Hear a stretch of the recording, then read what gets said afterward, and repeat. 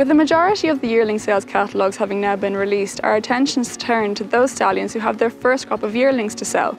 Among that list is Twilight son, a Group 1 winning son of Kalaki who resides at Cheveley Park Stud. Matthew Sigsworth, bloodstock manager and head of nomination sales at the stud, tells us more about Twilight son. He was unbeaten in his first 5 starts, including 2 as a 2-year-old when he was trained by Henry Candy.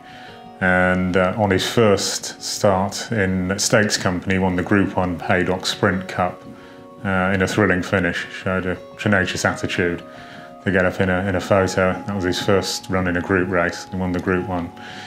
And then he remained in training as a 4-year-old and went on to win the Diamond Jubilee Stakes at Royal Ascot, another Group 1. Well, he actually is the 4th generation of the sire line to stand with us here at Cheveley. We've had his sire Kalaki, grandsire Pivotal, and great-grandsire Polar Falcon. So it's a sire line we knew well and we've got on well with, and our clients have.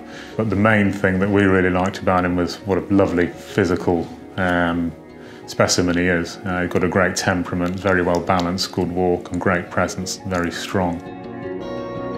He's been very well supported since he retired to stud. I think his first season at stud he covered over 140 mares, so he's got 121 yearlings on the ground now, and he's covered good books in his 2nd and 3rd year at stud as well.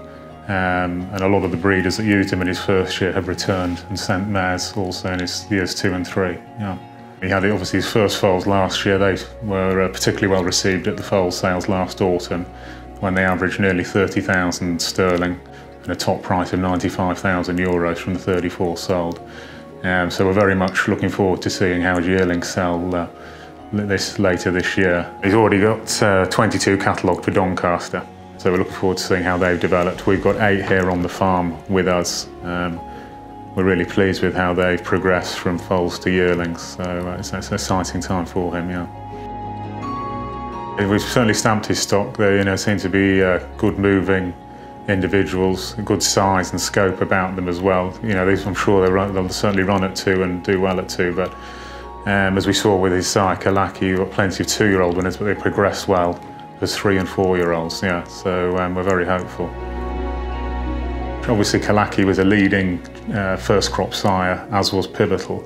With 121 yearlings in his first crop, he'll have every chance, and we feel he'll have every chance to make an impact with those 2-year-olds. He certainly has the right credentials to do so, yeah.